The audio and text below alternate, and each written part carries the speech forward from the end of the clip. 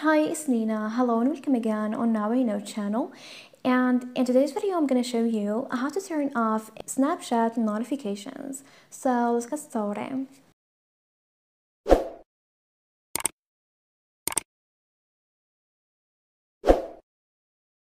Well, after getting the app, here I'm on Snapchat. Here, if you don't want to receive certain notifications on Snapchat, then the first thing we're going to do is to tap on your profile picture at the top left corner.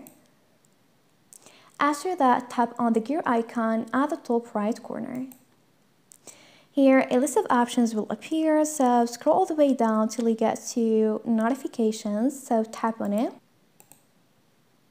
And here, let's say for example, you don't want to receive birthday and mention notifications, so you can select mentions and birthdays.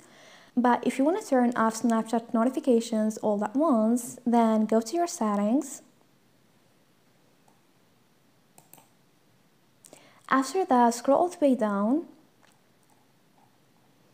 and tap on Apps option. Now tap on Manage Apps and now type in Snapchat. Now scroll all the way down and here we got notifications.